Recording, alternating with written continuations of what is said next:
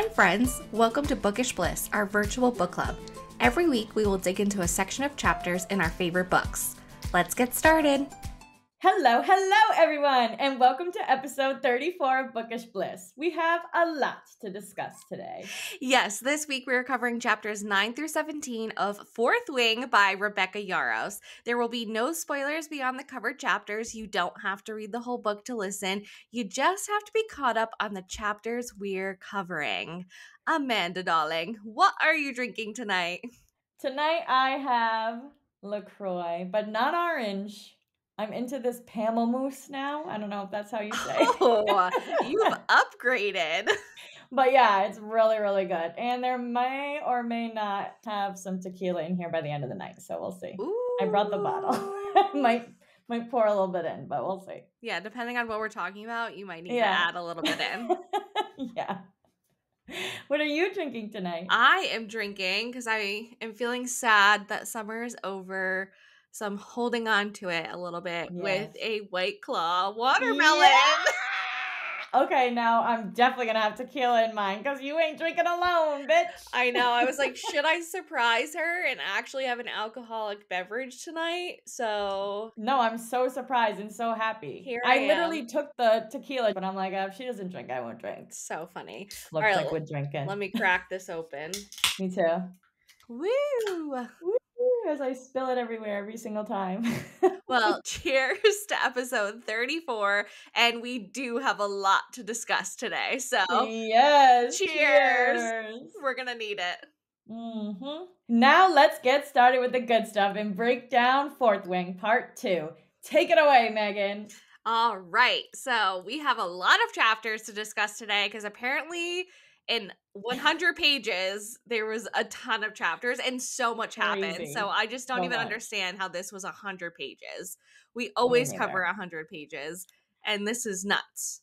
I think, too, Fourth Wing, like we were saying when we read Iron Flame, the pages have like double the fucking words than normal books. Yeah. So yeah, we gotta rethink. we gotta strategy for Iron Flame. Iron Flame maybe 80 pages. Yeah. We'll see how it goes. Yeah, all right. Our voices are going to be tired tonight. All right, here we go. Yeah. Chapter 9. Xaden completely wipes the floor with Violet, aka violence, but it also happened to be a secret lesson in sparring for her. So picking right back up where we left off last episode.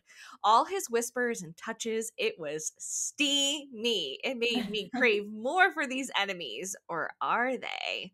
Their slow burn is just so good, but so painful. Later that night, Dana is giving Violet a massage in his bedroom where instead of taking the opportunity to seduce her like we all know he wants to, he literally tries to convince her again to go to the scribe quadrant. Give it up already. Give it the fuck up already, Dane. You're so annoying. So annoying. So the epigraph for this chapter is short, sweet, and to the point. I will not die today. This is from Violet Sorrengail's personal addendum to the Book of Brennan. So perfect. Her new mantra. She says it every day. Literally every day. Multiple times a day. You have to in a place like Biscayeth. True. I mean, you could literally die at any moment. Yes.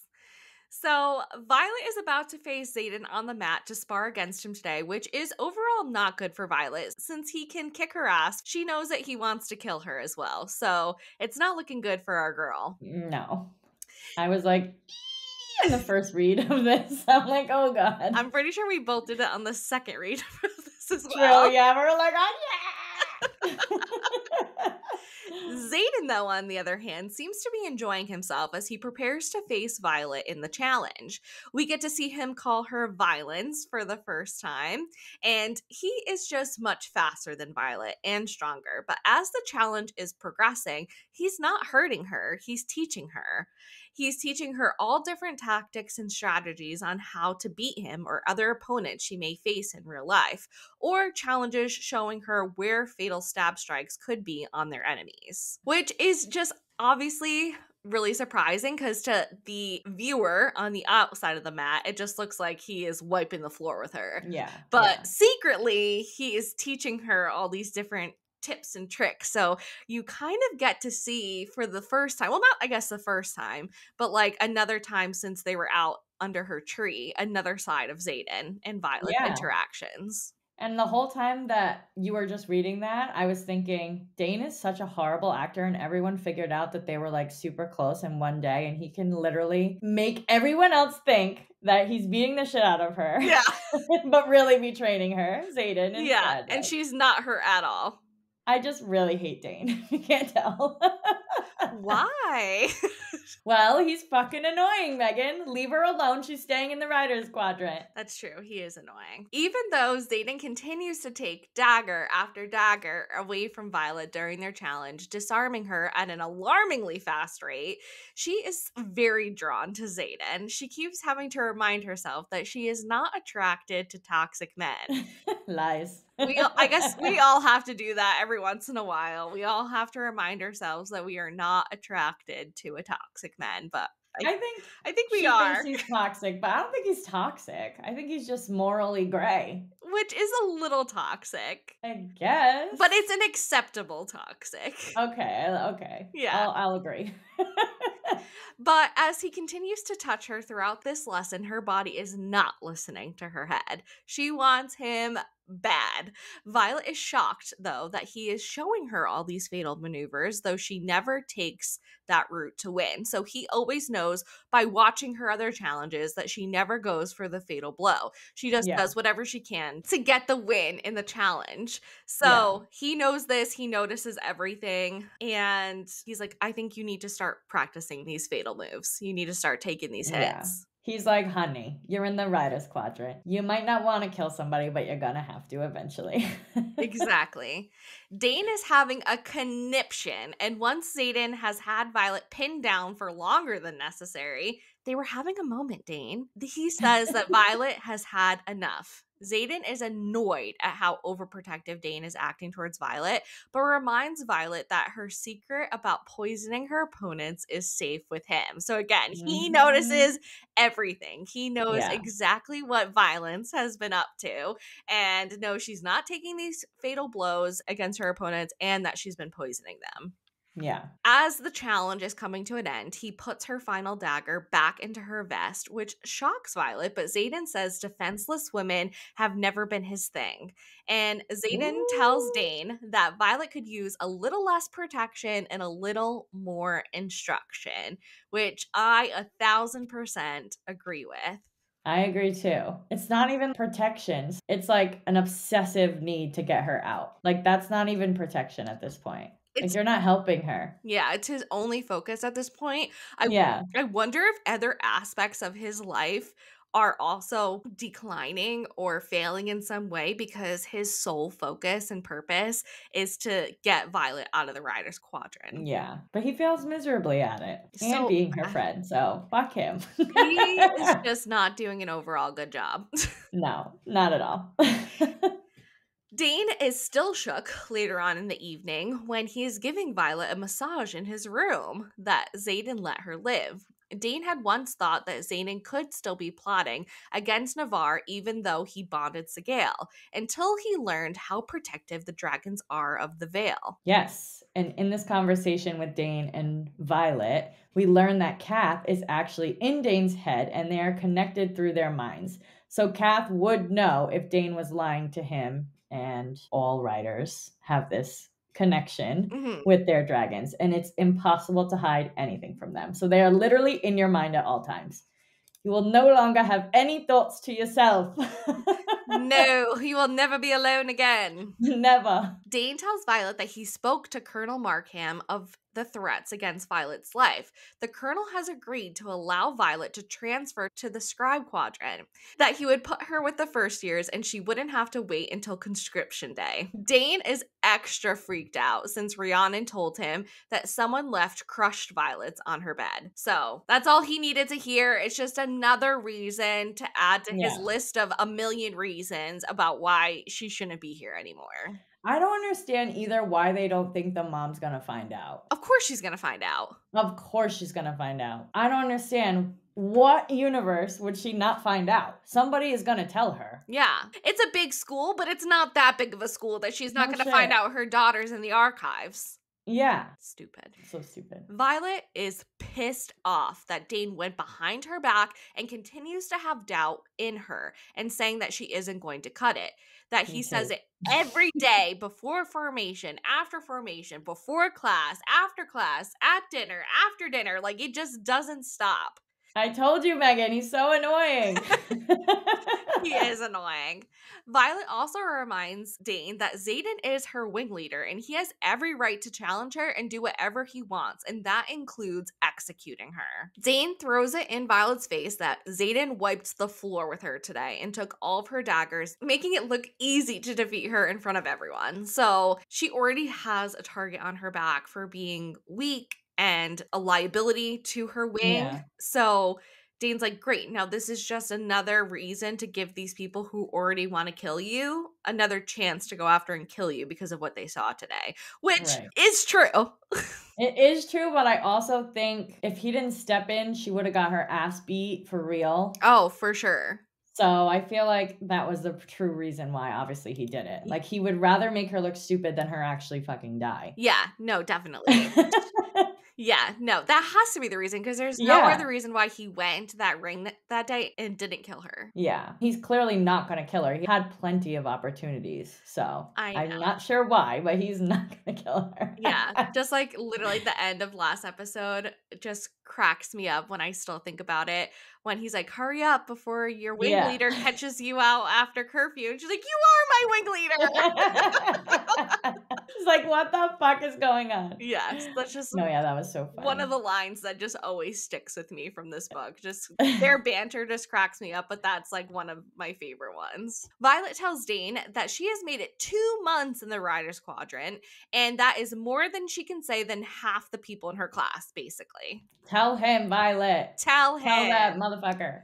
But Dane reminds her that she has no idea what she is getting into when it comes to threshing. Yes, and more facts about threshing here. Every first year gets thrown into the training grounds, which they've never been into before. But it's not only about bonding with a dragon. The first years are also taking out their vendettas and liabilities to their wings, and the second and third years have to watch. Yes. Ooh. Which is Dane's whole argument. Dane is like, I'm going to have to stand by, and if something happens to you, I just have to stand there and let it happen. I can't step in and help you at all, and he cannot lose her. We know. We know, Dane.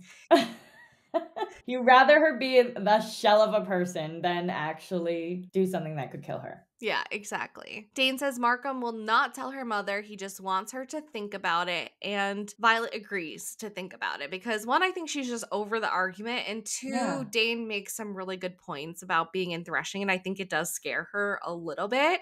I think when she has these conversations with him, she really does start to doubt herself. Does she really belong here? Yeah, because he's ruining her fucking confidence. He's so annoying. Yes, we need more Dane and more Xaden. Yeah, for sure. Moving on to chapter 10, it's time for a deadly challenge. The cadets in Violet's squad are given an hour to start practicing the gauntlet. It has 5 ascents that will try to kill you, but will also prepare you to be able to ride a dragon. It is necessary for our gang to complete the gauntlet before being able to go to presentation in front of the dragons. And Violet is struggling with completing the last ascents due to her height, and she is real worried she's not going to be able to complete this challenge. If she doesn't, she'll be dead. We get to see a Xaden and Violet moment at the end of this chapter, and he gives her some great advice. The right way is not the only way to do it. That's right, Xaden. See, it's good advice for a good friend, Dane. And they're not even friends. Right? They're not even friends. Our paragraph for this chapter is, don't underestimate the challenge of the gauntlet, Mira. It's designed to test your balance, strength, and agility. The times don't matter for shit, only that you make it to the top. Reach for the ropes when you have to. Coming in last is better than coming in dead. Page 46 of the Book of Brennan. Book of Brennan. There's lots of good info. I wish we could actually have a copy of it. So we could. Me too. We could just go to the section and see it and read all the notes and all the stuff. That would be fun. Yeah. So, Rhiannon and Violet are looking up at the beast, which is the gauntlet. Orly, on the other hand, their squad mate, thinks that the course looks amazing. We learned that her dad is a retired rider and he used to set up practice courses for her and her brother Chase all the time. Her brother Chase also told her it's the best part about being in the rider's quadrant until threshing. Apparently, he is currently with the Southern Wing, but he's basically on desk duty as they barely see any action near the Crovolian border. He says that they need to watch out for the giant posts jutting off the cliff. They could get crushed by them. Shadowing. We're shadowing. Foreshadowing! Violet really considers the scribe quadrant at this moment, but then there's the little voice in the back of her head that says, "But you've already made it this far." Yes. Which is so true. Listen to that voice, Violet. Yes, instead of Dane, please. Please. Riddick doesn't know why they called the gauntlet, and Tynan, who is a jerk, says to keep the dragons coming back to threshing and weeding out the weak. Riddick and Tynan get into an argument, and Riddick accuses him of being so far up Jack Barlow's ass he thinks he can be rude to his squad mates. But Tynan is more worried about their timing since they are scored as a squad, and he doesn't want them being presented last at presentation in front of the dragons. But Sawyer tells them that time doesn't mean anything, and the last cadet bonded last year. Listen to somebody that actually has experience. Stupid. Yeah. Stupid. So more about this gauntlet. It's described as a menacing obstacle course that's carved into the front of a ridgeline so steep it may as well be a cliff.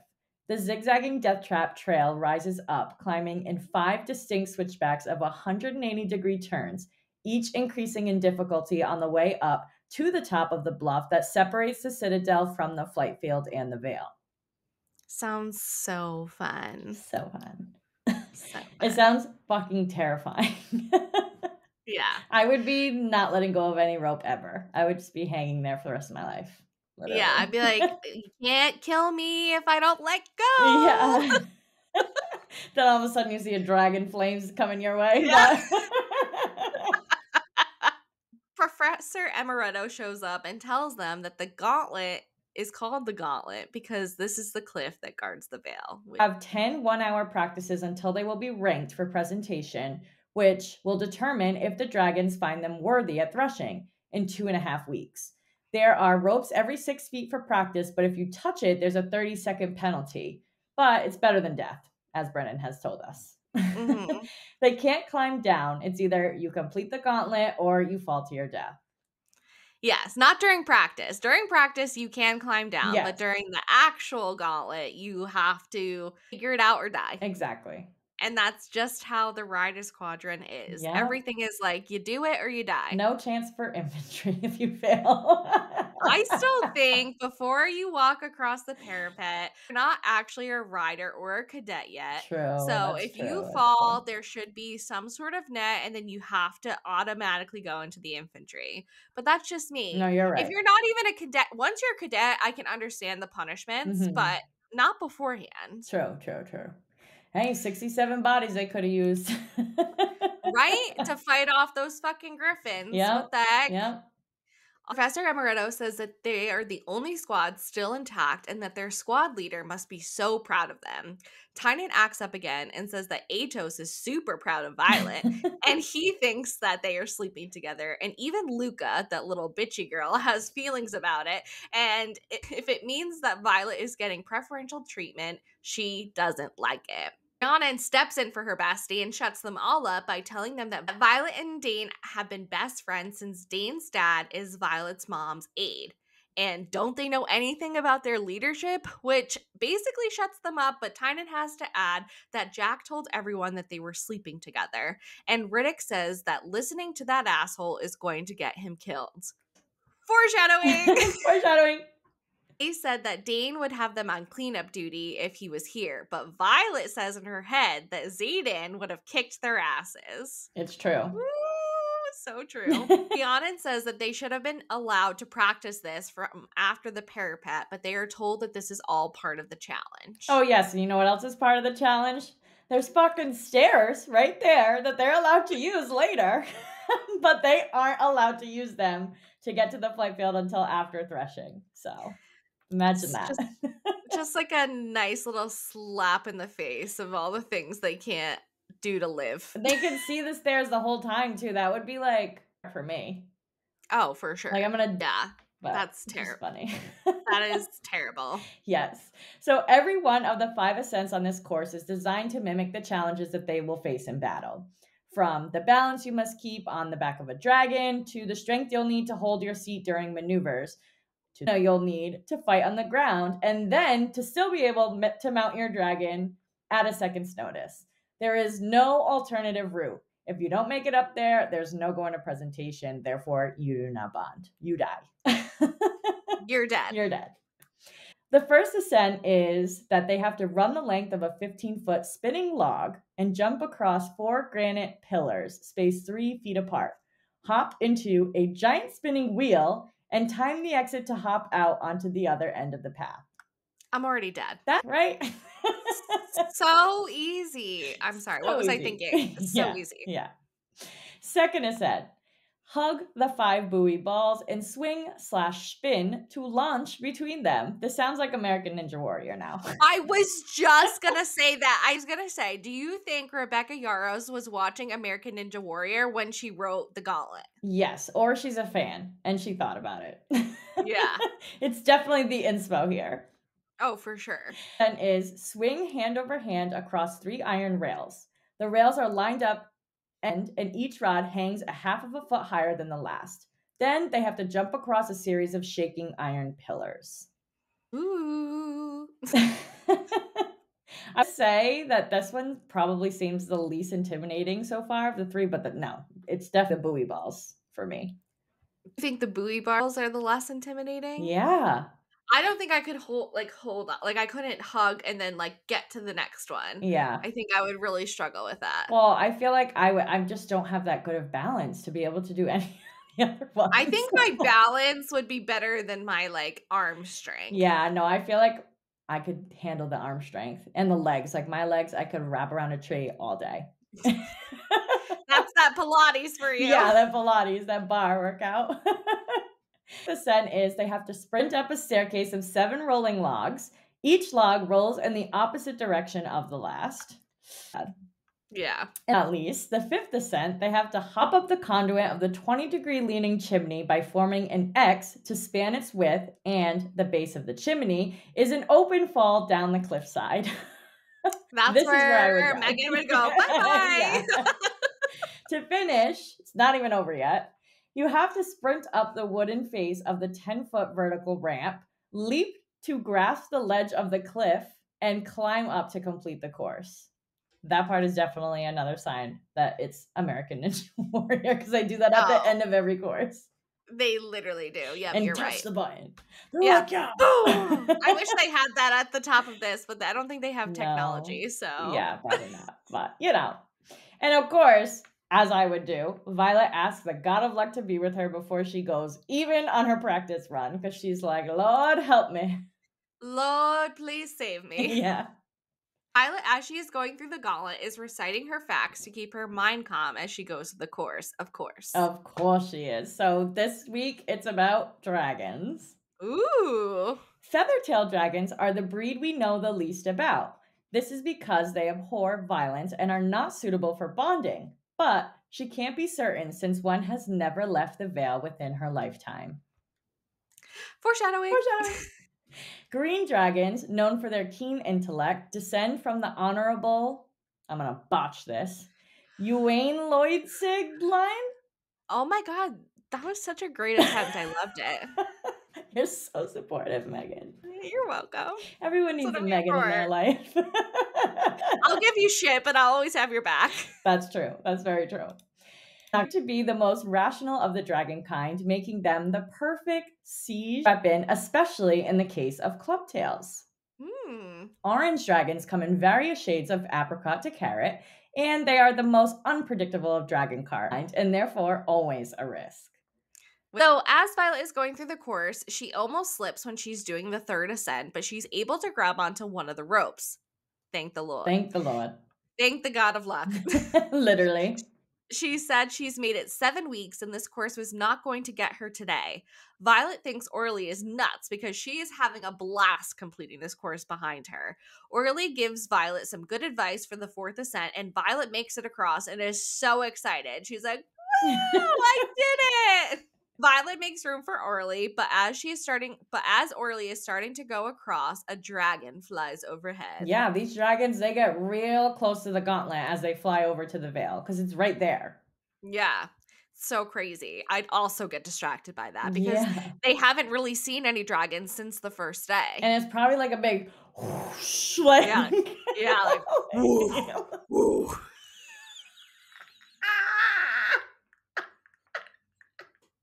I'm dead. I'm fucking dead.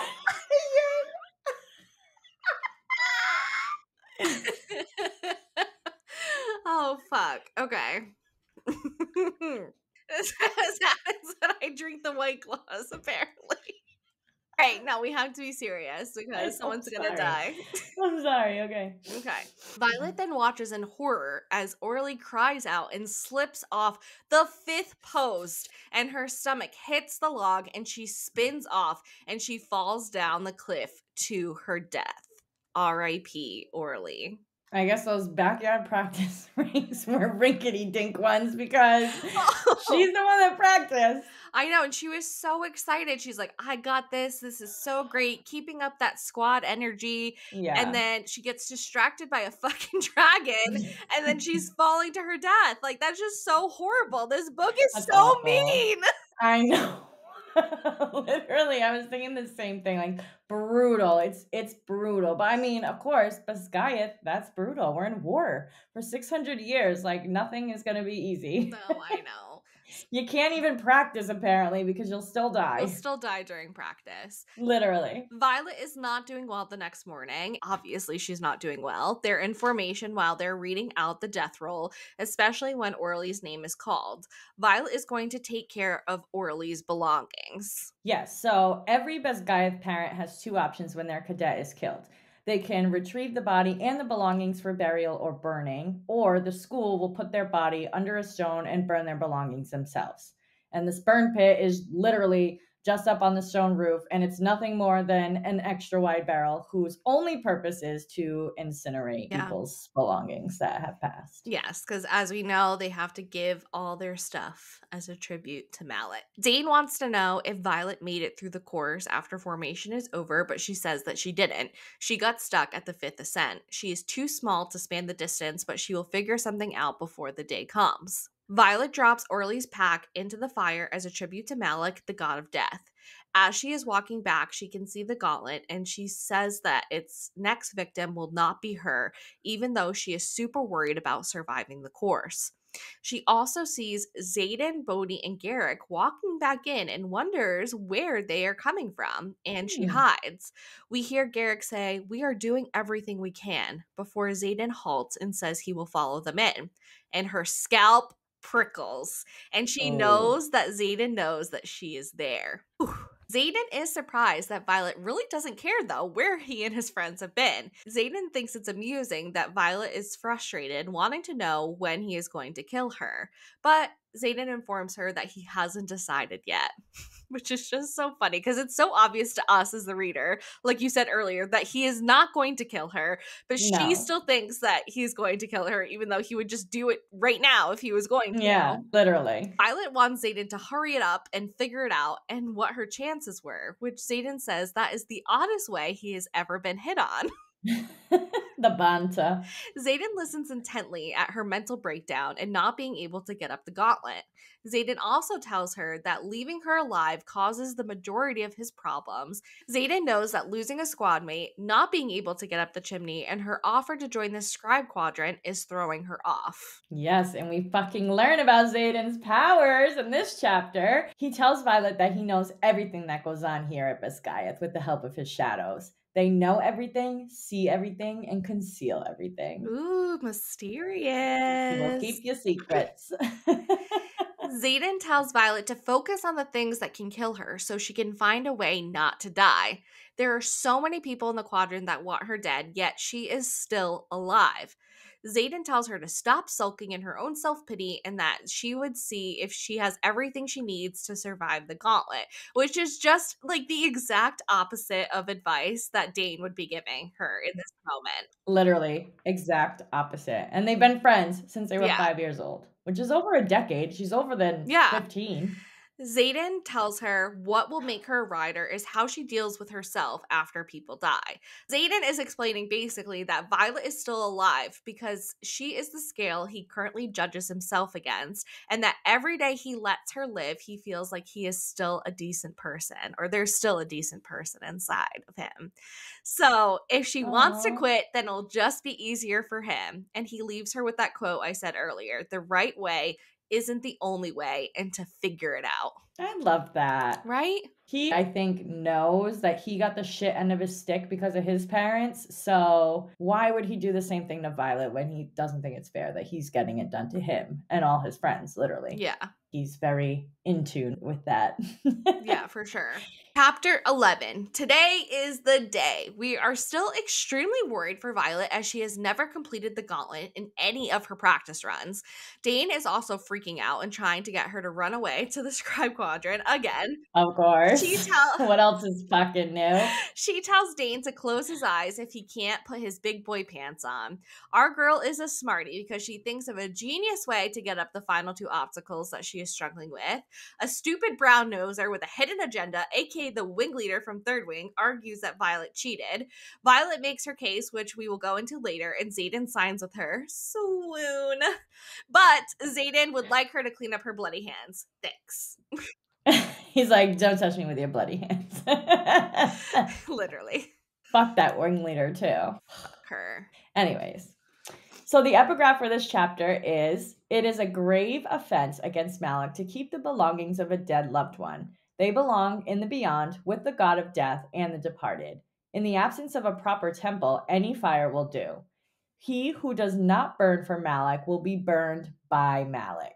And this is from Major Rorley's Guide to Appeasing the Gods, the second edition. So Malik will burn you if you don't burn everybody's shit? That's what it says. That sounds like to scare you into doing something you don't want to do. Exactly. To like keep control over people. Yeah. Violet wants to set the whole course on fire because the night before presentation, she has still not made it up the chimney. Rhiannon wants to help her, but Sawyer reminds them that another cadet cannot help another cadet on the route or touch them. Violet knows if she is going to run away to the scribe quadrant, it will have to be tonight, but she cannot guarantee her mother wouldn't find out, and if she hides, she will never know if she was good enough. That's right, Violet. You will never know. So, here we are at presentation day, like you mentioned earlier in your summary. Everything about the Writer's Quadrant is designed to weed out the weak, as we know. And this day is no exception. The cadets will have to climb the gauntlet, though, in order to get to the flight field first. Since Violet learned that Dane's patch meant he had a top secret signet, she's been super aware of all the patches around her. Yep. She's paying attention, our girl. She sees it as intelligence that she may one day need to defeat them. Violet sees a circular patch with water and floating spheres and wonders what it means. Maybe a waterbender. Ooh. She knows the triangular patch with the long swords means they are not to be messed with on the mat. Must be a warrior patch or something. Definitely paying attention to that patch. For sure. She's like, I do not want to go against them. No. I'm just keeping a count as we go through our little events here in the Writer's Quadrant for the first year. And there is 171 of them that will participate in the gauntlet and maybe presentation day if they get through the gauntlet. Maybe. We'll see. Maybe. So the squad is super nervous after formation to head into the gauntlet, and Violet is such a good squad mate. She calms Trina and checks in with Rhiannon, who only says she's not worried, and she's not worried for Violet either, where Violet makes a joke about their test tomorrow. She's like, I didn't mean the gauntlet. I meant, do you think we're going to pass the test? Yeah. And of course, we get what the test is going to be about from Violet. The Treaty of Arif, an agreement between Navarre and Krovla for mutually shared airspace for both dragons and griffins dragons over a narrow strip of the Espen Mountains between Somerton and Dratheus. Thanks, Violet. You're welcome. I love being Violet. Where's my shadow daddy? What do we think's gonna happen next, Amanda? Fucking Dane is gonna say, go to the scribe quadrant, Violet. Oh my god, Amanda, you're exactly right. Dane begs Violet not to go through the gauntlet today, and he doesn't think he can watch, so Violet tells him to close his eyes. Dane wants to know what changed between Parapet and now, and she tells him, me. That's right, Violet. Also, I was just thinking we should have done a drinking game every time Dane tries to convince Violet not to do the writer's quadrant, because we'd be fucked up by the end of this We would episode. need our stomachs pumped, and it's a Tuesday. We would both be taking tomorrow off, even though I can't. But I can't either. fucking jobs.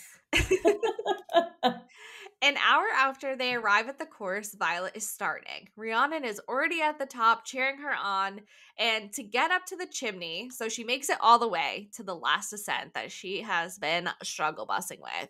So Yeah. to get up the chimney, she takes a rope, taking that 30-second penalty, and wraps it around her waist and uses the side of the chimney to climb up, which is just so genius. So genius. People are questioning, is she allowed to do that? But she did it, and she just has one more challenge to go, getting up that wooden ramp. She remembers Zayden's words, and she hopes that she can pull this thing off. She decides to get a running start, because we all know she has the speed. That's the one thing she has going for her, and daggers. And she starts running and waits until she feels that shift in gravity, and she's 2 feet away from the top. And she literally swings out her arm and digs a dagger into the ramp and basically throws herself over the edge to the cliff to the top. People are questioning, again, can she do this? But her squad is just happy that she made it up. Yeah. But our little brown noser with a hidden agenda, Amber Mavis, the wing leader of Third Wing, She even has a brown noser name. Yeah. Amber Mavis. Yeah. She is super pissed off and calls Violet a cheater as she storms her way over to Zayden. Amber says that she used illegal material twice and that it cannot be tolerated. They live by the rules or they die by them. Garrick is not impressed and says that he doesn't take kindly to calling people in his section a cheater. So it's just already interesting that Garrick is already kind of stepping in for Violet, which I thought was interesting there, because he could have just let Zayden handle it. But he's like, no, I don't take kindly to this either. But he does tell Amber that their wing leader will handle any rule breaking in his own wing.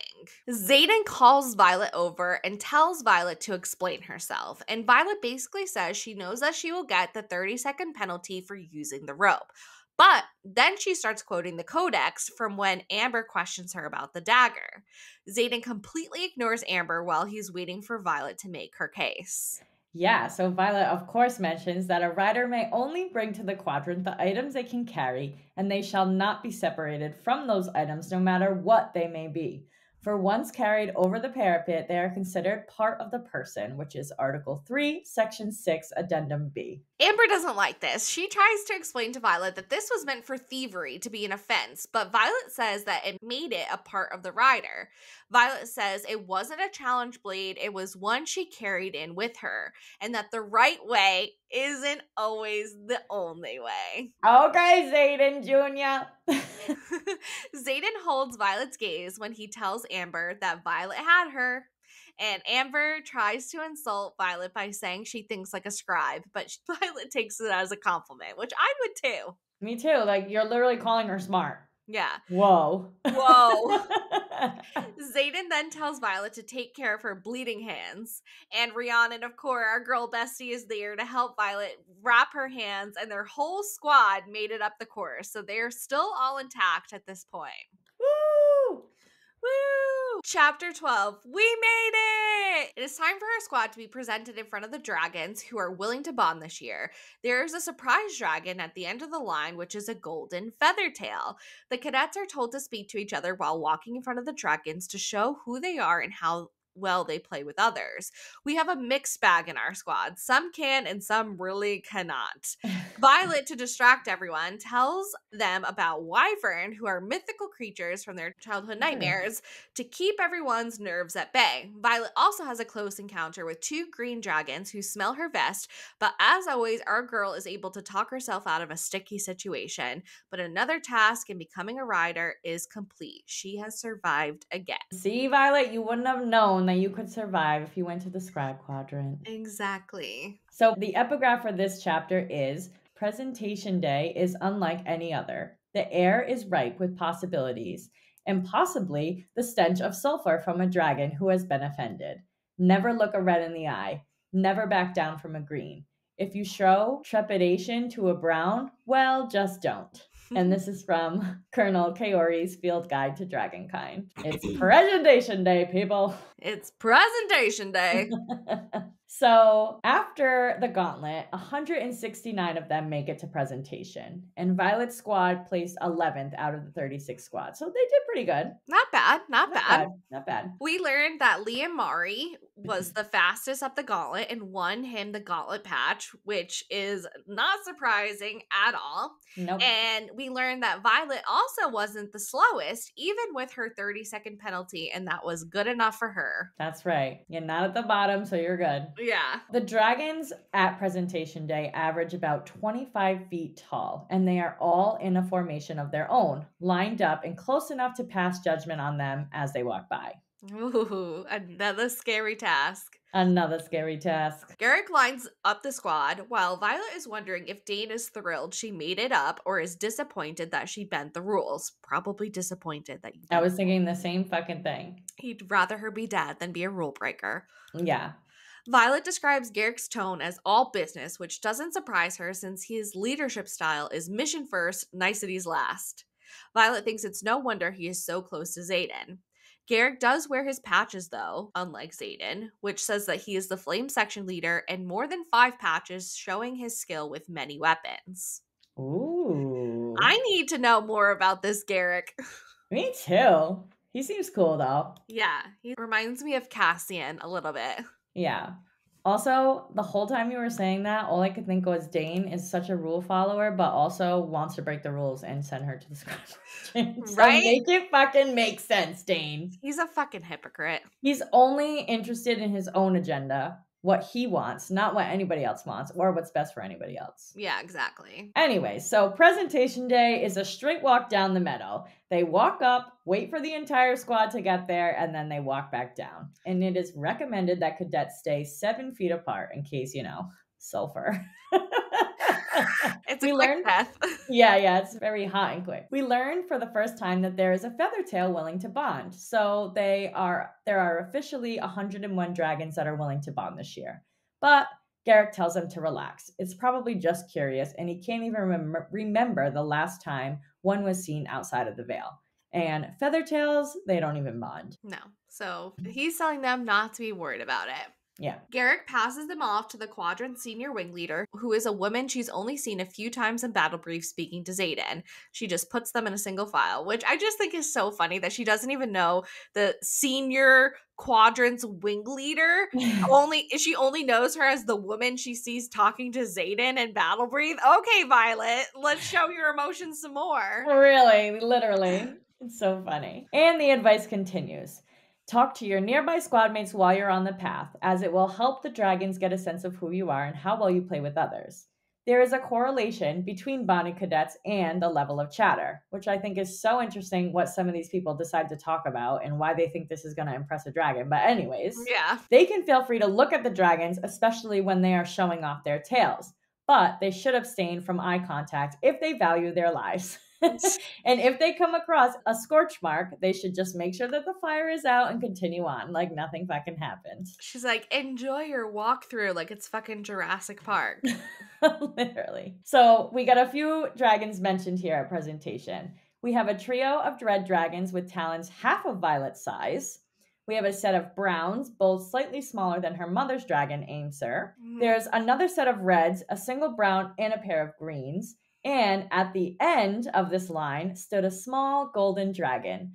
Sunlight reflects off of its scales and horns as it swings its feather tail. It has sharp teeth and quick darting movements of its head as it studies them.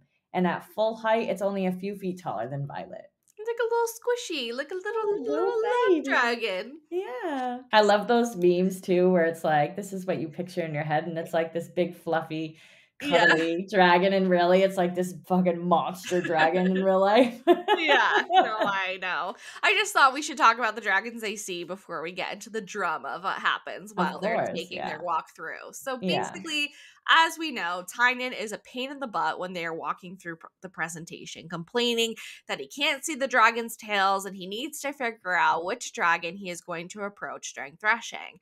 Violet has to remind him that this walk is for the dragons to decide who they want to bond with, not the other way around. Rhiannon quietly whispers that she hopes one of them finds him unworthy so he doesn't make it to threshing, which is so funny. To distract Rhiannon, who is like, whoa, these dragons are way bigger than I thought, Violet asks about her sister's pregnancy and if she's going to have a new niece or nephew. Rhiannon didn't know, but she is hoping she is going to have a girl. She will find out when they can finally write to their family members again. Yes, so we're reminded here that first years cannot write to their families at all. They're only allowed to communicate with people in this quadrant specifically. Yes. Which Violet thinks that this rule is bullshit and she's going to be loyal to her wing no matter if she has a letter from her sister or not. Mm-hmm. Tynan is being a jerk again, of course, about Mira and wondering how Mira got all the good traits and Violet got nothing. So annoying. So annoying.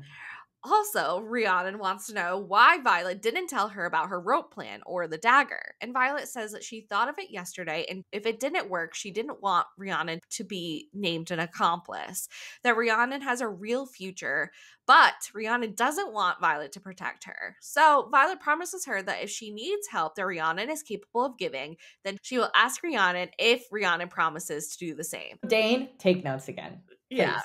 Keep taking notes. This is real friendship here. Yes. The squad then begins to argue in front of the dragons about the golden dragon, which is just so annoying and so stupid. Yeah, like they can hear you. I don't understand. You're so supposed dumb. to be impressing them. Yeah, and Sawyer's like, shut the fuck up. Literally. If I was Sawyer, I'd be like, doot, doot, doot, taking a step back. For sure. Pryor kind of sort of suggests that they head back, and as they do, Violet makes a joke that they could all be in a worse predicament and walking past Wyvern. So Wyvern, they're folklore, and they're kind of like dragons but bigger, with 2 feet instead of 4. A mane of razor-sharp feathers down their neck, and a taste for humans, unlike dragons who think humans are a little gamey. Rhee says her mother used to tell her and her sister that they would be plucked off the porch by them if they talked back, and their eerie-eyed venom riders would take them prisoner if they took treats that they weren't allowed to have. Violet's dad also used to read these fables to her every night. She asked him once if her mother was a venom because she could channel, but Rhee asks if he told her they could supposedly only turn venom if you channel directly from the source. Interesting information. Silly fables. Yeah. Apparently her mom was so tired one night and she came home and her eyes were red, probably bloodshot from like flying for so long or battling something.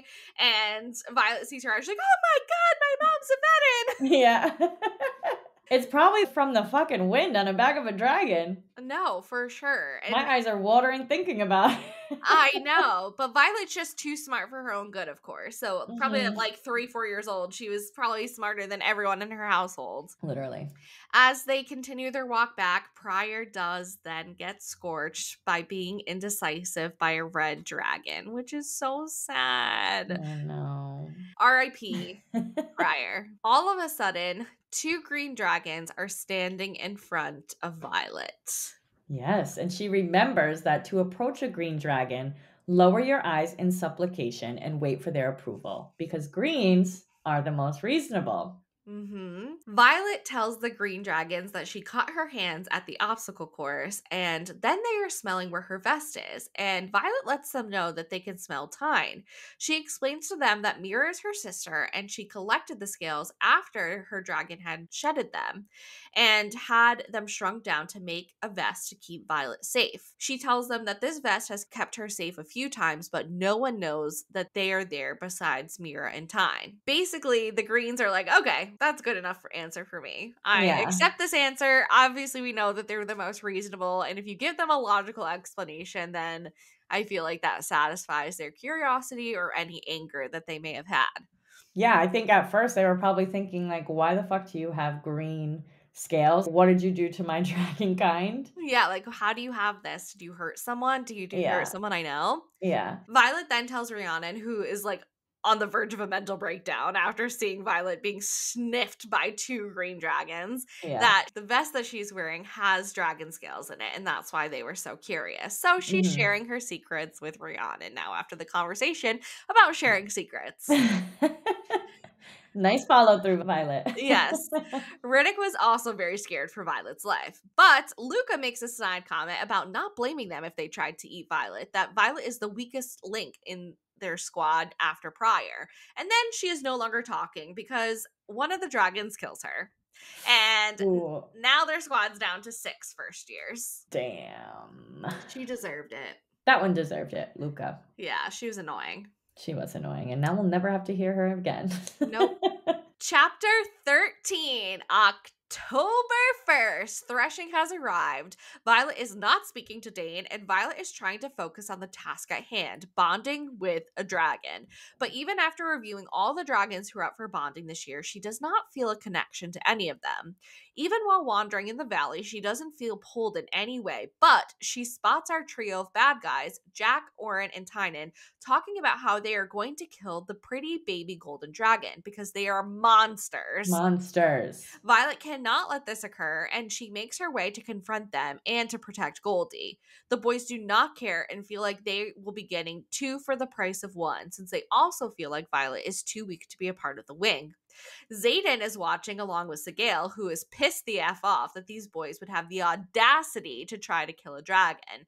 We will have to see what happens next during this chapter. Wild. These fucking idiots. I know. Every single dragon is watching what goes on today, too. Yeah, Like, they're so stupid. they're so stupid. So the epigraph for this chapter is, "There is nothing quite as humbling or as awe-inspiring as witnessing threshing, for those who live through it anyway." From Colonel Kaori's Field Guide to Dragonkind. I also would like to witness threshing. I don't think I would be a rider, but I would like to go watch it happen. Yeah. This must be so exhilarating to realize in the moment you could die. They could be killing you if you make one wrong move, but they actually like you and they're going to give you all their magic Yeah, or the ability to channel. for sure. Crazy. We learn that threshing always occurs on October 1st, no matter what day of the week it is.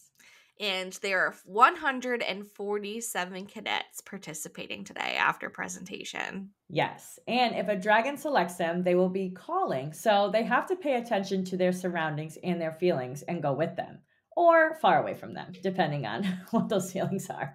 Yeah. If they move around in groups, they're more likely to be incinerated than bonded. The scribes have run the statistics, and they are definitely better off alone.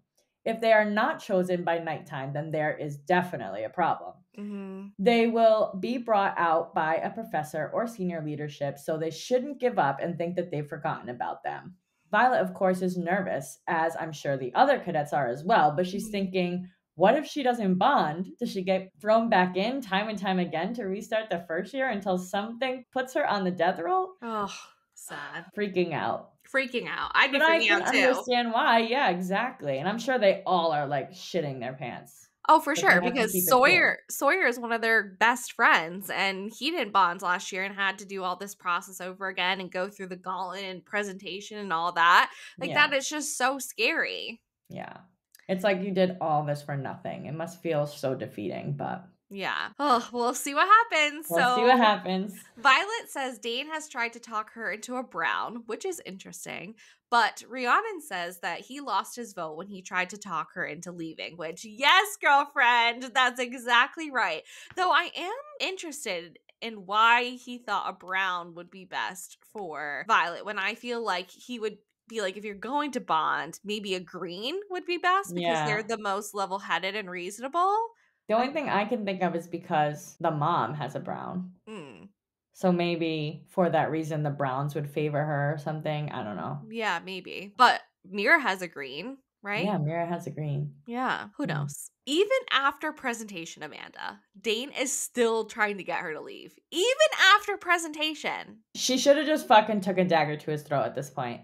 I know. I would have. Like, instead of Helga, just with Yeah, a dagger. literally. Take him out.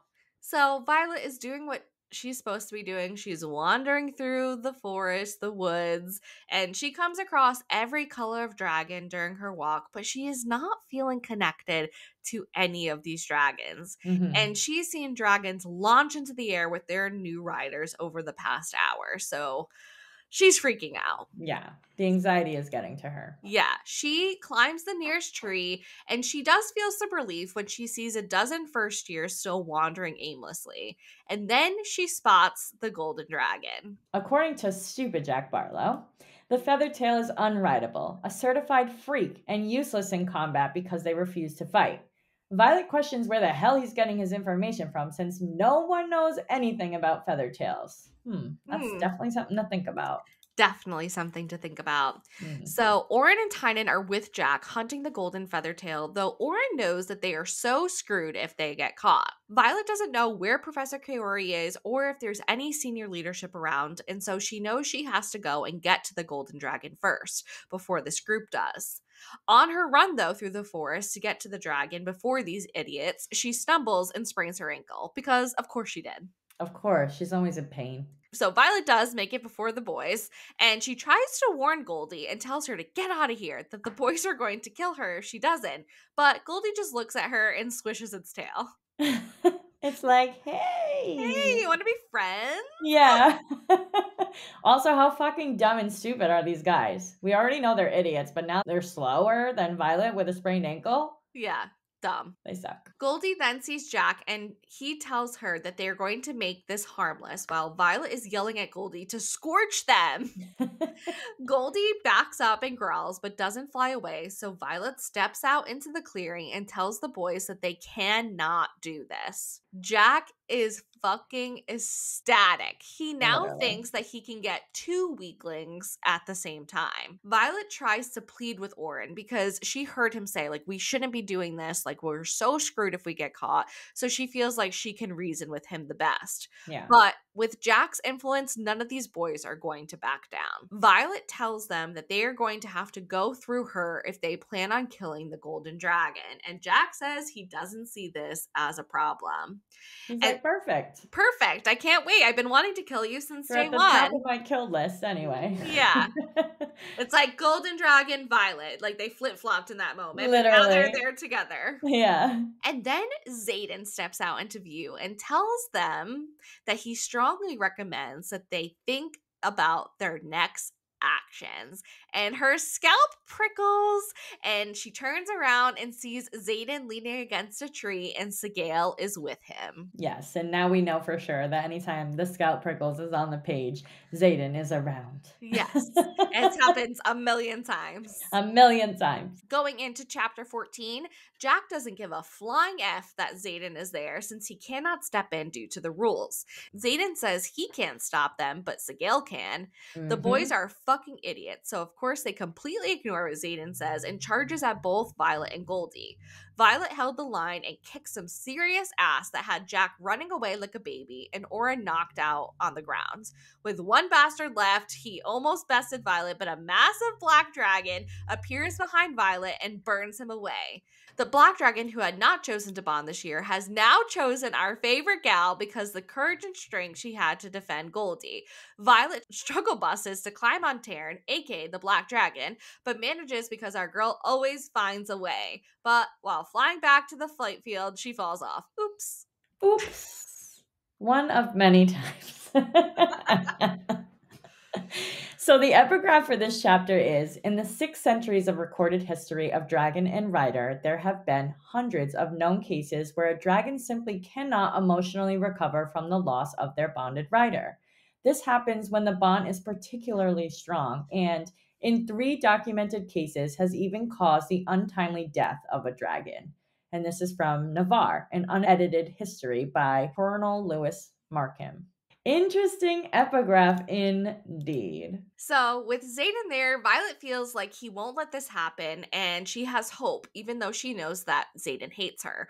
But she knows with the rules, he cannot interfere. So, for a second, she has hope. Then she's like, wait, he literally can't do anything. Yeah. Violet is not happy that she's going to have an audience for her death. Jack tells Zayden that they don't want to rethink their actions, and there is nothing he can do about it. And Zayden informs them that they shouldn't be worried about him. They should be worried about Sigale, who is Duh. literally growling at them. The fire-breathing, razor-sharp teeth, giant ash dragon that could literally smack you with its tail and knock you the fuck out and kill you. I'm Yeah. surprised Sigale doesn't step in. I'm surprised too, but also I see it making sense story-wise why she didn't. Well, of course, they had to do it for the plot, but I Yeah. still think that she could have at least blown some flame at them. I don't know. Yeah. Or scared them or done something. Yeah. It would have been funny if she burned their eyebrows off or something. Violet turns her attention to Tynan and asks if he is really going to attack a squad mate, but Tynan tells her that squads don't mean anything today. So Violet takes another look at Goldie and says, that's a no on flying, but Goldie is not moving, and she doesn't even have claws to help her out. She literally has paws. Yeah. Not even like cat paws where the nails come out. Yeah, they're No, just like just these, paws. like just cute little paws, like meow. Oh, Aw, she's so cute. I love Goldie. I love Goldie. Violet throws her dagger first as they start charging towards them, and her dagger hits her mark. It hits Jack in the shoulder of his sword arm, and Jack's sword falls to the ground and he cries out in pain. Wow, what a baby. Call the Wah, ambulance. wah. Violet's second dagger landed in Tynan's thigh, which slowed him down but did not stop him. Oren gets to her first and slices across her ribs as he goes for Violet's neck, but he hits her stomach with his sword and it slides right off her armor. Thanks, Mira. Thanks, Mira. Ja- Again. Again. Jack is crying that Violet destroyed his shoulder, and he orders the other two to kill her before he turns and runs away. Dude, I don't understand his actions and his thoughts. How about like Tynan and Oren, who just blindly listen to him because they do continue to fight Violet? And she gets a good few stabs in Tynan. Oren comes at her from behind, and Zayden shouts, "Behind you!" And she's able to get out of the way and then knocks Oren out. So these boys, who their leader just left them to go bond with the dragon, leave them to do his dirty work. And they're just like, yeah, we're gonna do it. What? No shit. They're not like, where the fuck are you going? Yeah. They don't question it at all. Interesante. Tynan is mad, saying Zayden can't interfere, but Zayden says he can't, but he can narrate, which I love that line too. Yeah. Violet is very confused to see Zayden on her side, but she doesn't think it has anything to do with her. He thinks it's just about him protecting the golden dragon. Tynan knows that Violet's arm is shot because he gets a good stab in there. And just before he makes his killing blow on Violet, Zayden takes a step forward. He steps forward. He's gonna intervene if he has to. But then Tynan is backing up and his mouth is hanging wide open. Violet turns to see why, and she is also shook. Standing with Goldie is the unbonded black dragon. Woo! Woo! It was the biggest dragon Violet has ever seen. She doesn't even come close to reaching its ankle. Like, let's think about that for a second. Its ankle? Yeah. How tall is its ankle? I don't know. That foot must be huge. Huge. It also was standing over the little golden dragon, and it talks to Violet and called her the silver one. Do we have a bonding happening here? Do we? Oh. The black dragon wants Violet to move out of the way so that he can incinerate Tynan. He also wants Violet to kill Oren. Violet says she cannot kill an unconscious man, but the dragon says that Oren would have killed her if the roles were reversed. Mm-hmm. She's like, that's on his character, not on mine. But Tynan is now incinerated, and we don't care because he's a jerk face. Yeah, you deserved it. The dragon is also annoyed that Violet is bleeding and tells her to stop it.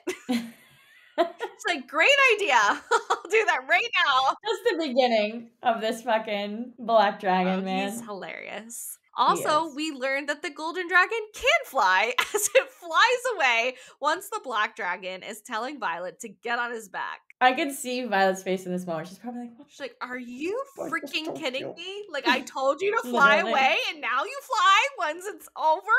Yeah, literally. So we learn that this black dragon has lived over a century. He tells Violet to get on him. He has chosen Oh, her. Oh, oh shit. my Okay. God. And he even bows to make it easier for her to climb on. And dragons do not supplicate for Nope. anyone. He tells her his full name, Ternanot, son of Mercudium and Fiaclanful. Probably botching these, I'm sorry.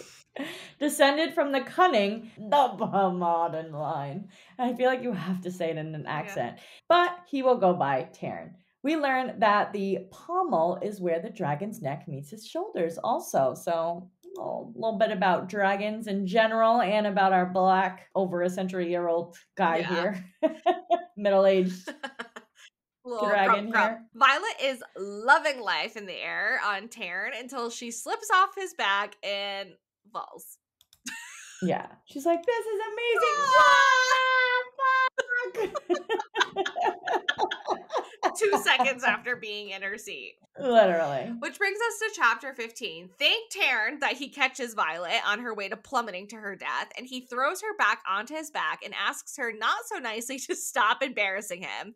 They complete some tricks in the air, and while he holds Violet in her seat, and they finally land in the field with all the newly bonded riders. Also, Goldie is following them and lands next to Taryn. When Violet tells the roll keeper her dragon's name, not only has she shocked them with Taryn choosing her, but Goldie, AK, and Darna has also bonded to Violet. 2 dragons? Oh my. 2 dragons, baby. Has not ever happened before, but here we go. Here we go. But I guess no one's ever really tried to kill a feathertail before either, so this is just a whole unique threshing. Literally unprecedented. Yeah. So the epigraph for this chapter is, just because you survive threshing doesn't mean you'll survive the ride to the flight field. Being chosen isn't the only test, and if you can't hold your seat, then you'll fly straight into the ground. Page 50 of the Book of Brennan. Yes, and I don't really go into this much, but when Violet is back up in the air, she does see some riders falling from their dragons, and those dragons do not Yeah. catch them like Taryn catches her. Yeah, it's not common for a dragon to bow to help their rider get on them, hold them in their seat, which we're going to talk about in this chapter, and literally catch them out of midair. Like, if you fall, you die. But not with Taryn. Nope. So, like I said, Taryn catches Violet and before throwing her back onto his back, tells her to stop making them look bad. Yes, according to Professor Kaori, Taryn is one of the deadliest dragons in Navarre. He hadn't agreed to a bond this year, and he hadn't even been seen in the last 5 years. His last rider, we learned, died in the Tyrish Rebellion. The mental bond between riders and dragons is way more intense than Violet expected. Yeah, for sure. Just like him being her head and talking to her, it's just like an overwhelming experience. Yeah, and she, I think, realizes too in this chapter that she's never going to have a thought again that Taryn doesn't know about. Literally. So Taryn tells Violet to stay in her seat or no one is going to believe that he chose her. Violet can't believe that he chose her. She's like, I understand. Yeah. Taryn says that she will need to practice and strengthen her legs. And she says, okay, yeah, but nothing would have prepared me for Taryn and his massive size.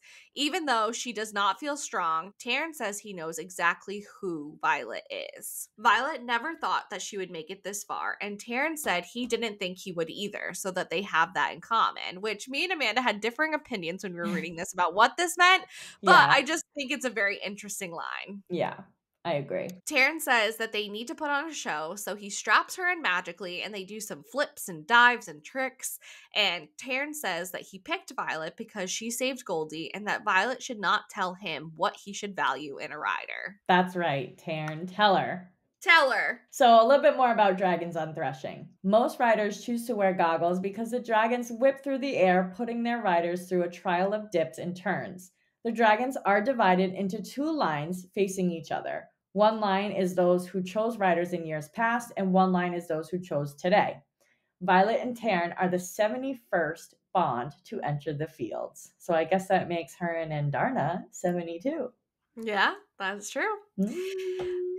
Before Violet dismounts from Taryn, he tells her that she is the smartest in her year and she defended Goldie with ferocity and strength of courage, and that is more important than physical strength. I agree. Violet then realizes that Taryn can hear her thoughts, and he tells her she will never be alone again. Violet tells Taryn she knows what to do with the role keeper when he's trying to boss her around, and Violet thinks the other dragons are muttering, and Taryn says that they are, and to ignore them. Violet cannot believe she is now officially a rider. Yay, go Violet! Now that Violet is on the ground, she turns to Goldie and says that she's very glad to see her alive, but maybe she should fly off the next time she's in danger. And Goldie says, maybe I was saving you. Except she says it more like, maybe I was saving you. Yes, I love the graphic audio for Wing. The voice of Andarna is so cute. I know, I love it. Violet tells her not to speak to humans who they are not bonded to, and she doesn't want her getting in trouble, but Goldie just sits. Yeah, she's like, Violet makes her way over to the role keeper, and Commandant Panchek is like, is that? But Violet, her stupid mom, says, let her say the name first. Her stupid mom. She is stupid. Violet gives Taryn's full name, and the role keeper is like, wow, he's a legend. And then Goldie gives her name as well for Violet to give, and Violet is shocked. She turns back to look at them both, and Taryn tells Violet to say the name to the role keeper, and then she does. Yes, and just another name I'm about to botch, but I think it's Andarnaram. Andarna for short. She tells Violet her full name, which means exactly what you think it means. Violet bonds 2 fucking dragons. Let's go. Chaos ensues. Yes. And the place erupts. Yeah, that's how that chapter ends. Our second to last chapter, chapter 16, everyone is in an uproar that Violet has 2 dragons, but it's not up to the humans to decide what is right. It is up to the Empyrean. Silly humans, you only act like you have the power, but they mean nothing. Violet gets stitched up, has a verbal showdown with Jack. Taryn advises Violet to stay with Xaden, confusing Violet. Dane has another mental breakdown for the millionth time in this book and wants Violet to choose Goldie since she wouldn't be able to bear a rider, and Xaden shuts Dane up. It was beautiful. Violet and Xaden's lives are tied together through their mated dragons. The dragons have a meeting and come back and decide that the decision will stand and Violet will be able to keep her 2 dragons. Yay! Also, Violet's besties, Rian and Riddick and Sawyer, all survive threshing. They get really cool relics branded onto them by their dragons, and then Dane has the audacity to kiss Violet. But she feels nothing for him. I wonder why. Yeah, I wonder fucking why. Multiple reasons at this point. But also, a kiss right here? Make it make sense, Dane. Yeah, well, we'll get into it. Are you happy that she fucking... I don't understand. But yeah, No, you're right. We'll get into it. You will get into it. So the epigraph for this chapter is, though this officer considers himself to be an expert on all matters dragonkind, there is a great deal we don't know about the way dragons govern themselves. There is a clear hierarchy among the most powerful, and deference is paid to elders. But I have not been able to discern how it is they make laws for themselves, or at what point a dragon decided to bond only 1 rider, rather than go for better odds with 2. This is from Colonel Kaori's Field Guide to Dragonkind. Interesting thought. For sure. But literally all of senior leadership is yelling at each other at the beginning of this chapter, while Violet is getting stitched up by Professor Kaori. Violet is just in shock that she has bonded not 1 dragon, but 2 dragons, since at the beginning of this, she didn't think she was going to bond at all. Now, let's go into the bonded pairs before we continue this chapter. Yes. So Jack Barlow bonds with an orange scorpion tail, whose name is Bade, and he had 4 other riders before Jack. As aggressive as Bade might be, though, he is no match for Taryn. No one has ever bonded 2 dragons before, and Darna, though, cannot bear a rider. She's just too small. Rhiannon bonds the green dagger tail, Ferge. Riddick bonds a brown sword tail, Aeotrum. Sawyer bonds a red sword tail that I think his name is Silsey. Trina didn't make it. She fell off the back of an orange clubtail. Tynan didn't make it either because, of course, Taryn killed him for fucking with Indarna. So that's where we are with our bonds so far that we know about. That makes me so sad that Trina fell off the back of her dragon. I know, Like, she imagine. bonded and she was so quiet. But it's so interesting that she bonded an orange with being how quiet as she is. Interesting, yeah. I feel like everybody else's dragon makes sense, but like Trina getting an orange is weird. Yeah, unpredictable, most risky, and the quiet girl gets it. Maybe they just thought she was like quiet but sneaky or something. Ooh, maybe. Interesting. Yeah. So Professor Carey has to step in between Violet and Jack when Jack comes after Violet again. But Violet reminds him that he ran the last time they showed down and she didn't. That's The right. professor says that Jack should not be worried about him, but Taryn, who is looking like he's about to eat Jack, when Jack's like, "Oh, professors are stepping in for you now." Like, no, Taryn's gonna eat you. Yeah. And Jack cannot believe Violet has bonded the black dragon. I can believe it. Jack, this motherfucker thought the black dragon was going to choose him. Come on. Come on. Learn something about dragons. He's an idiot. He is an idiot. So we do learn a little bit about the Empyrean here because Yeah. Taryn tells Violet that the Empyrean will decide what happens with her bonding 2 dragons. Yep. So the Empyrean is essentially the dragon government. It's run Mhm. by the elders, but it seems like everyone really gets a say. Humans can't know what is said within the Empyrean. That's No. the rule. Mhm. So every rider was blocked from the conversation between them, not just Violet, because obviously we're in Violet's POV, so she notices, I can't get in touch with my dragons. What the fuck's going on? But she is not the only one in the dark. Yeah, and Coda, General Malgreen's dragon, is the one that comes and collects the dragon, and Taryn tells Violet to stay with the wing leader while the dragons fly off and have their discussion. But Violet is pulled away by Dane, who is in disbelief that Violet has bonded 2 dragons. Stay with the wing leader. Fuck Dane. Dane wants Violet to choose Indarna because he does not believe that Violet will be able to keep both. If she chooses Indarna, she will never have to be in battle since Indarna will not be able to hold a rider. Violet would most likely work at the school as a professor. And Dane says that if she chooses Taryn, that she'll get herself killed with Xaden. She would be tied to him because... Yep, you guessed it. Taryn, Violet's new dragon, and Segale, Xaden's dragon, are a mated pair. Of course they are. Of course they are. They are the strongest bonded pair in centuries. And according to Xaden, Segale saw how Violet defended Andarna and told her mate. But this links them all together. Violet to her dragon to her and Segale, and then Segale to Xaden, ultimately connecting the 4 of them. A big dragon bonded family. Yeah, not a happy bonded family at the moment, but a bonded family. Yeah. Dane believes Xaden did this on purpose, but Xaden appears and asks Dane if he wants to make that a formal accusation. Dane wants to know if Xaden stepped in, and Xaden said he basically saw Violet outnumbered, being reckless, but so brave. But yes, just as Amanda said, Segale saw everything too.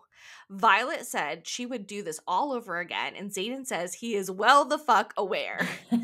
Segale does not like bullies, and she's fond of Indarna, so she called for Taryn. Taryn chose Violet all on his own. There was nothing Dane or Xaden could do about it. Xaden then forces Dane to answer if he would have stepped in to help Violet, even though it's against the rules, and Dane says no, he wouldn't have. Of course not. You only want to break the rules and get her out of the fucking quadrant, but you don't want to save her. Idiot. Yeah. Violet is now shocked that her life is now tethered to Xaden's, and Xaden is worried about the unbonded, who may want to take her out, and then they would be taking him out. Yeah. So there are at least 3 dozen unbonded riders watching them and ready to kill and steal their dragons in any moment. Taryn just happens to be one of the strongest dragons on the continent, and the vast power he channels is about to be Violet's, making her public enemy number 1. Of course it does, because the girl needs more targets on her back. Yeah, she didn't have enough before. No, definitely not. She's like one of those girls that has just like those red laser things like pointing at her as she walks everywhere. Yeah, literally. So the dragons come back, and Taryn tells Violet that all is how it should be. Violet will be able to keep both Taryn and Indarna, and General Melgreen announces this to everyone that since there has been no precedent for the situation, the decision stands. Yep. And part of the ceremony is that the dragons are giving their riders this unique relic by blasting their riders with fire, I assume, or some kind of magical Blast? blast. Yeah. At least it felt like fire to Violet. Violet's relic was a dragon mid flight stretching from shoulder to shoulder, and in the center was a silhouette of a little golden one. That Oh, officially marks her as their rider. I love I it. love it too. It's actually on the back of my sweatshirt. Ah, so cool. What I don't love is Dane then approaches Violet and kisses her at the end of this chapter. At first, she is so excited because this is everything she's been waiting for, but she feels no chemistry with him and knows that she is not meant to be with Dane. No Lit- foot rising in this kiss. no, there's Like no Princess foot pop. Diaries. Yeah, Yeah. my foot didn't pop. Yeah, no foot pop. But also, Dane's motivation for kissing her here is not genuine. No. Is not genuine. He probably just feels bad about him saying he wouldn't have stepped in to help his best friend. Yeah. And now he's trying to show her in some ass backwards way that he does care for her, but it's just, or I don't know. He's literally a walking contradiction. When he kisses her in this moment, I was shocked. Yeah, like cringe. Not like shock, like, ooh. No, it's like, ugh, Ugh. what are you Yeah. doing? What is happening? Yeah. And Violet probably Yeah. was like, ooh. Yeah. Not good. Well, I couldn't end this section on that chapter because disgusting. No. So we are glad you ending didn't. this episode with chapter 17. And chapter 17, Violet finally gets a private room and apparently was the only one who didn't use the privacy to get laid after threshing. There are new power dynamics in the quadrant after threshing, and now Violet is beloved because she's bonded to basically the strongest dragon there is. She is also still public enemy number one. Mhm. Imogen will now be helping her with training from an order from Xaden, and we get to see Violet's first flight lesson with Taryn, where she continues to fall off every 5 seconds. You go, girl! You go, girl. The epigraph for our last chapter in this section is, it is therefore only natural that the more powerful the dragon, the more powerful the signet its rider manifests. One should beware of a strong rider who bonds a smaller dragon, but even warier of the unbonded cadet who will stop at nothing to seize a chance to bond. This is from Major Offenda's Guide to the Rider's Quadrant, the unauthorized edition. Yep. Perks of being a fucking bonded rider, they get their own rooms. Woo! No more military sleeping arrangements. No. Rhiannon and Sawyer have a steamy night together. Go Sawyer. And Go Rhiannon. Go Sawyer. Go Sawyer. Go Rhiannon. And we know that Liam also had a night of fun, which, whew, that man is fine. So I also would love to have a night with Liam as Me well. too. Yes. Count me in. Yeah. Everyone had a fun night, it seems, except for Violet. But we do know that others, including Rhiannon, saw Violet and Dane kissing on the flight field, and Violet informs Rhiannon that they did not have any chemistry. Wah, wah, wah. Violet also tells Rhiannon that she no longer has breakfast duty because the less desirable duties are now being given to the unbonded, Ooh. which just The gives laugh the in the face. which just gives the unbonded another reason to hate everyone and But to I hate think that's Violet. the point. Yeah, that's the point, I think. No, I know, yeah. Like, they have to be reminded over and over again that they are literally at the bottom of the barrel now, and they need to do everything it takes to get up in the ranks. No, for sure. So we do learn a little bit more about everyone else's relics. We learn that Riddick has a brown dragon silhouette on his upper arm, and Reese is somewhere he will never see. But apparently Sawyer saw it. Woohoo! Oren, who did not bond after his antics, now has breakfast duty, and so Violet does not want to take food from him since he is glaring at her, so she grabs some fruit instead. She's like, nah, I know what happens in that kitchen. Yeah, better not. I'm not surprised he didn't bond. Yeah. You think a dragon is going to want to bond you if you try and kill a dragon? Yeah, technically Jack did charge, but he never got close enough to attempt anything Yeah. because he ran away after Violet injured him first. So technically he didn't do anything except lead the gang there, where the other two actively fought Violet. Right, yeah. Like Megan said in her summary, the power balance does shift, and Violet is going to be the strongest in the quadrant once her signet manifests. Mhm. Stupid Jack Barlow's dragon is on the smaller side, putting him at the bottom of the totem pole for now.